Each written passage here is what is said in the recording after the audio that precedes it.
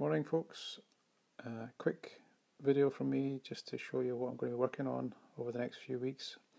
I finished the two light infantry battalions for the French and I'm just waiting on the bases drying for those, so while those are drying I thought I'd show a lead pearl shot of the Prussian army that I just got in the post last week from New Line Designs, another starter army. So this is what I'm going to be doing to give me something to fight against the French. I've started on one of the units, the Musketeers, and those are just progressing nicely. So that's these guys here. See if we can get that to focus.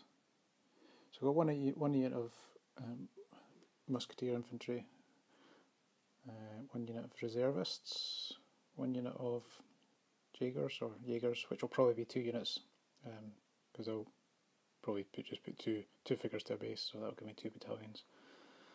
A general, a Blucher, in fact, a Blucher figure it is.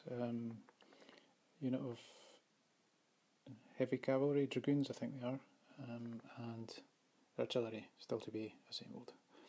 So that's it. I do actually have one unit painted, which I bought a while ago, which is a unit of landwehr, and I'll show you those next time. But that's it for me. See you next time. Cheers.